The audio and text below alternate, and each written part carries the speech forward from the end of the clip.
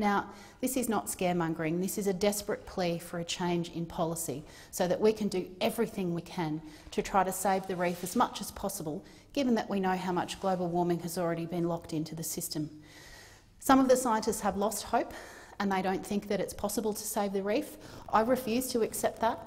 I still think that we must do everything we can and that we must work together in this chamber to change those policies that are seriously threatening the reef, and that we must do everything we can to save what's left of it and whatever is savable. So I will continue to try to raise awareness of the peril that the reef is in, with the intention of getting a change in policy from the big parties, who are sadly beholden to the donations that they get from the fossil fuel sector, whether that's the coal mining companies, whether that's the coal seam gas companies, who simply want to get more and more of their product out through the reef, which, when burnt, worsens climate change and makes it harder for the reef to thrive.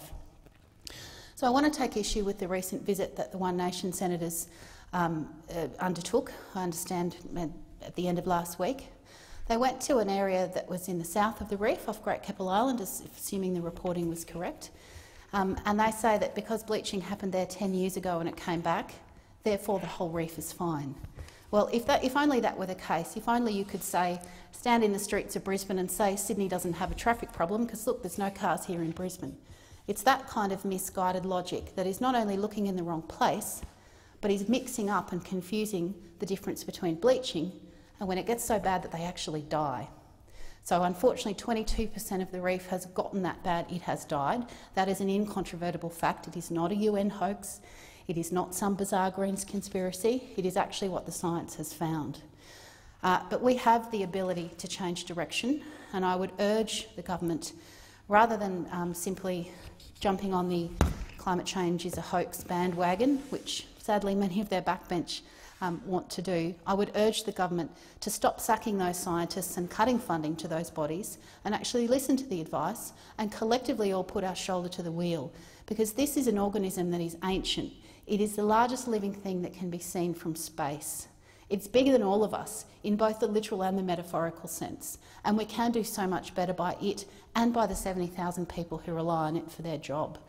If we're talking about a changing economy and bailing out companies that go bust, well, that's 70,000 people there. I don't see any outrage from the Labor opposition or the government about the fact that those jobs are under threat.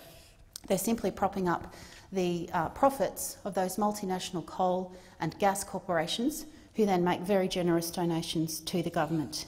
So I want to finish by saying I welcome the attention on the reef. It's certainly something that I've continued to raise and many folk in my party have continued to raise for many years now.